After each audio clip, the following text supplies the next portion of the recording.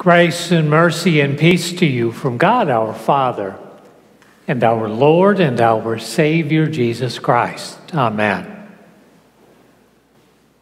At peace and content. That is our theme for today. And Paul does talk at length about those thoughts and those ideas. But as he begins this section, he is talking about a situation where there is not peace and there is not contentment. Here's what he says. I appeal to Euodia and I appeal to Syntyche to come to an agreement in the Lord. Yes, and I ask you, true co-worker, bring these women together who contended alongside me in the gospel, as did also Clement and the rest of the co-workers whose names are in the book of life. There was some kind of controversy between these people in Paul's congregation. And Paul hoped that it could be solved, soon. But he needed help in doing that. And so he asked his co-worker to step in and try to bring them back to unity. Paul doesn't say what the problem was. And I think that was by God's design. You see, this way, this particular issue could be applied to any time that there was contention between the people of God in the future. And it would happen. It would happen again and again and again. Just about every congregation of Christians faces those times of contention. I remember running into the first such situation that I experienced personally. I was still a seminarian. You see, after you write your first sermon and it's approved by your professor, you are allowed to take that sermon and guest preach. I enjoyed doing that, so I did it fairly often. This particular time, I was somewhere in central Wisconsin. I honestly don't remember exactly where anymore. But I do remember I got there quite early. You see, this was long before the days of cell phones and GPS navigation. So I was relying on a paper map. Even though I got there early, the councilman was already there with the doors unlocked. After he introduced himself, I quickly learned why he was so early. He wanted my opinion on something. Now, why he wanted the opinion of a 25-year-old seminary student, I still don't know, but there was an issue in his congregation. According to him, the congregation was split in half. Half of the congregation wanted to install new bathroom facilities in the church. The other half of the congregation thought it would be enough to simply put a new coat of paint on the his and her outhouses sitting up behind the church. Now, before you get too critical of this congregation, please keep in mind I have been here for almost 20 years. I think if I had wanted to, I could have come up with a more close-to-home conflict that took place over the years. But the point really is that such conflicts are common. Pretty much every congregation goes through them. In fact, even the congregation of Pastor Jesus had such conflicts. There are a number of times in the Gospels where we read that Jesus had to sit his disciples down and give them a little talk because they were arguing about something or other. Not surprising. It was quite a group of people that Jesus had gathered together. People from a wide variety of different backgrounds.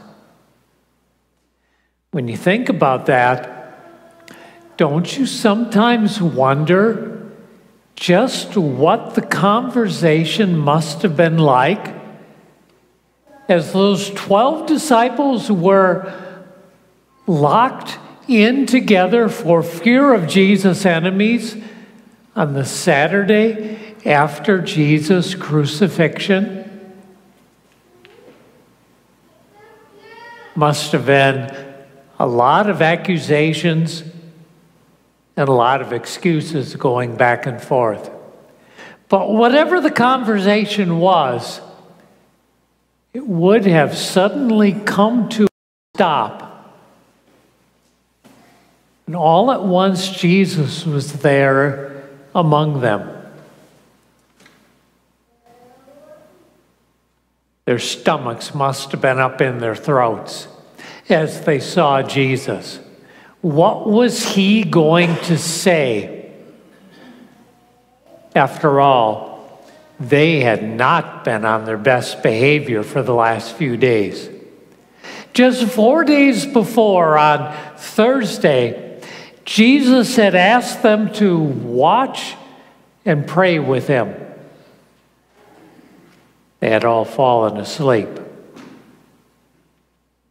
And then when Jesus' enemies came to arrest him, they all ran away, leaving Jesus by himself. And then, just a little later, one of those disciples would declare, "I don't know the man." 3 times he did that. And then that very morning, that Sunday morning, the women had gone out to the tomb to finish the process of burial. When they came back, they were distraught. Jesus' body was not there. And they were talking about some angel that appeared to them, telling them that Jesus had risen. Well, they were pretty sure these women had really gone off the deep end this time. But now there he was, standing in their midst.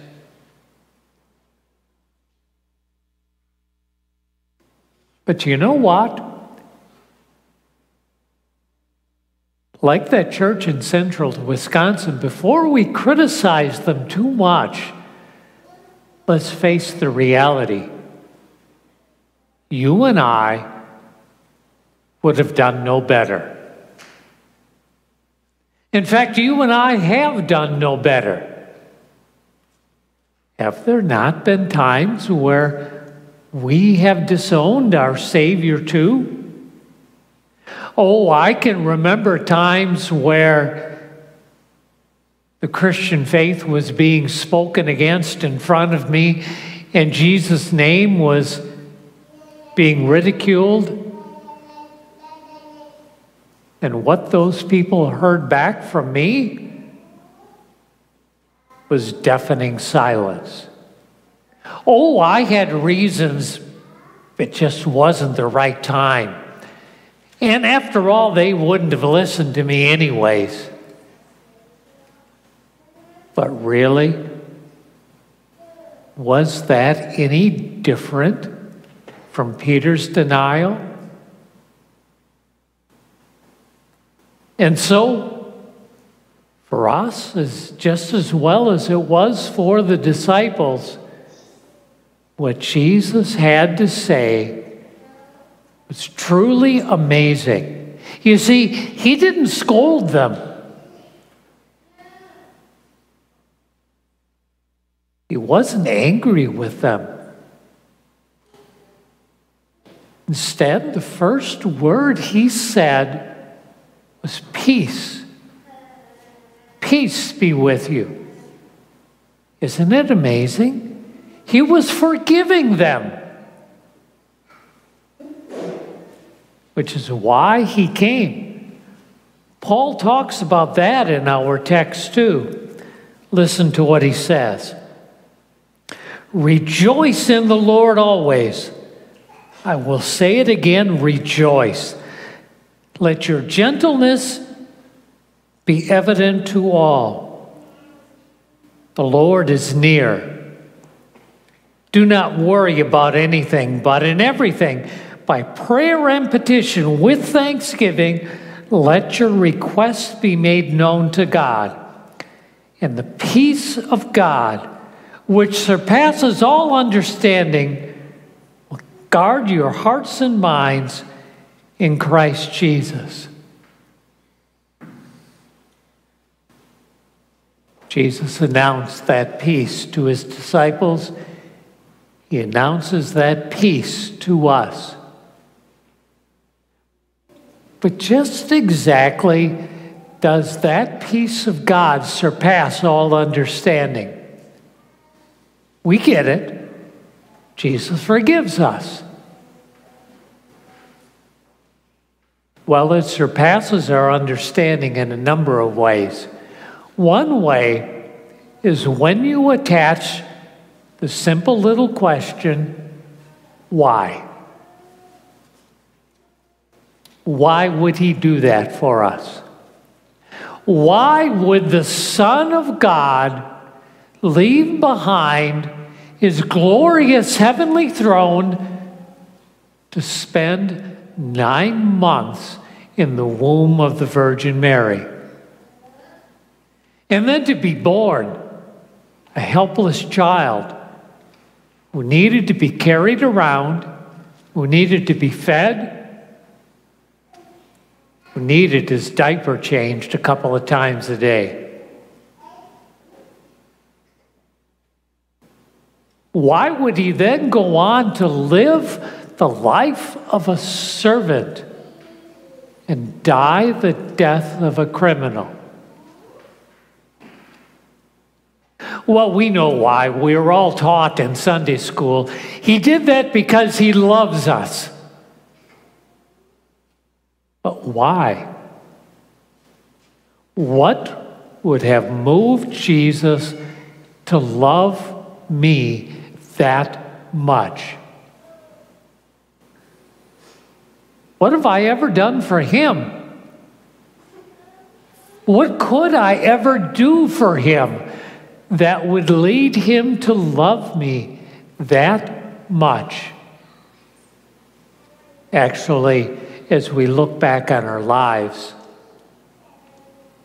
all we see is a lot of sin and offense against our Lord Jesus.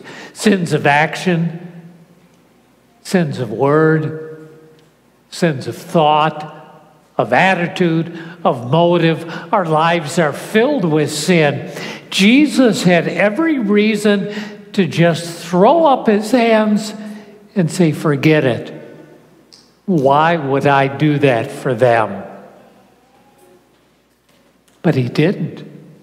Instead, his love was so great, he came and he died for us to win us peace with God, to win us forgiveness.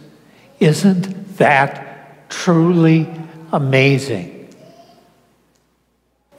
And that amazing truth enables us also to be content. Paul talks about his contentment. He says, I rejoice greatly in the Lord, now that you have revived your concern for me once again. Actually, you were concerned, but you had no opportunity to show it. I am not saying this because I lack anything. In fact, I have learned to be content in any circumstances in which I find myself. I know what it is to live in humble circumstances, and I know what it is to have more than enough. I have learned the secret of being content in any and every situation, while being full or hungry, while having plenty or not enough. I can do all things through Christ who gives me strength. Like Paul, we too can be content, even if we are in need. We can be content in need because we know that Christ has won for us that everlasting inheritance, that glorious inheritance that we look forward to. We know the wealth that awaits us. But you know what? I think it is even more difficult to be content when we have enough, when we have plenty. God taught me that lesson while I was in Ottawa. You see, He gave me a marvelous opportunity. Out of the blue, I received one day an email from one of our WELS missionaries in Sofia, Bulgaria. The missionary in Bulgaria was emailing me because some of the members of that mission congregation were planning to immigrate to Quebec.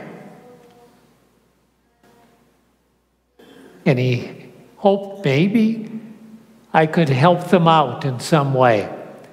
Well, God always thinks ahead. And so, in our congregation, we had a new member who himself had immigrated to Quebec some years ago. He had immigrated to Quebec from Egypt. And so, since he obviously was familiar with the process, I got in touch with him. Asked him if he would be willing to help these people from Bulgaria who were also immigrating to Quebec. He was willing, so I found a way to get him in touch with the missionary in Bulgaria. Things happened quickly after that. Next thing I knew, this family of 3 was already in Montreal. And Joseph, our member, had found them a place to live. He had found them an efficiency apartment. Well, since they said they were going to be visiting our congregation the very next Sunday, I had mixed emotions. On the one hand, I was excited to get the chance to meet them. On the other hand, I was more than a little bit anxious because I figured I was going to be eating some humble pie. To understand that, maybe I need to explain to you what an efficiency apartment is. An efficiency apartment is a room. On one wall of the room is a sink and a refrigerator and a stove. That's your kitchen. On the other wall of the room is a fold-up bed. That's your bedroom. Over in the corner is a toilet, usually with some kind of curtain in front of it for privacy. That's your bathroom. And I'm thinking, oh my goodness, that's where this family of 3 is going to be living? I was worried.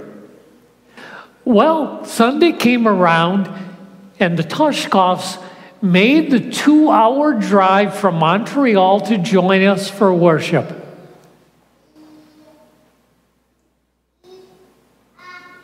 And I was also right because I was humbled. But not at all in the way that I had thought. I got a chance to meet Constantine, his wife Monica, and their daughter Elizaveta. And I was humbled because they were absolutely delighted.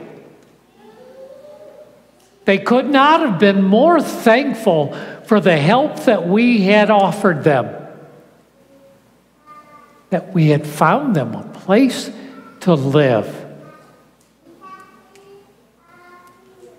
I was humbled because I came to realize just how spoiled I was.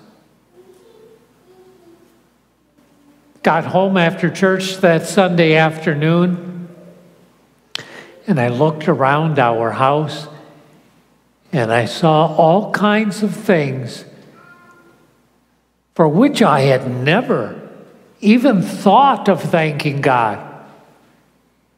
I never thought of thanking God for these gifts and blessings, because up until that time, I was thinking, well, I should have these things, right? It's only right and proper that I should have them. When really, they were all blessings from a good and gracious God. And you know what? As I thought it through, I came to realize that is a temptation that is very strong in these United States. You see, from young on, we are raised to believe that we have certain inalienable rights. You know, like life, liberty, and the pursuit of happiness, that kind of thing, as well as a whole bunch of other inalienable rights. In fact, you know,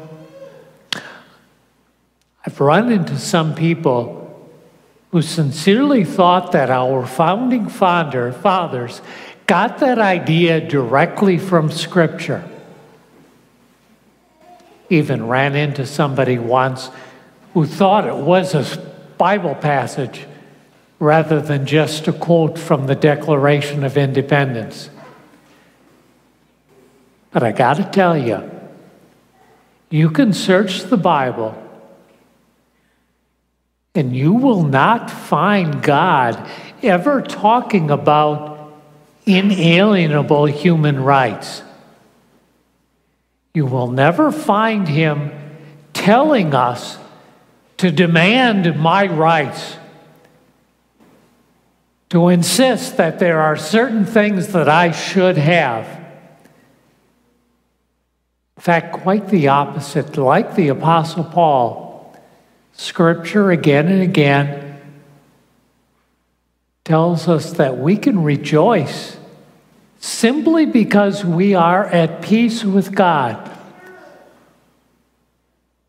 And we can be content. That peace and contentment helps me to look away from what I consider my rights to look away from the things that I want and to focus instead on what other people need and how perhaps I might help them get what they need. How different our congregation, how different our world would be if we would all turn our eyes away from what I want and instead consider, how can I help them obtain what they need? That's what it means to be at peace and content. May God strengthen us and help us all to live our lives at peace with God and content with the blessings that God gives us. Amen. And now may the peace of God, which surpasses all understanding, guard your hearts and minds in Christ Jesus. Amen.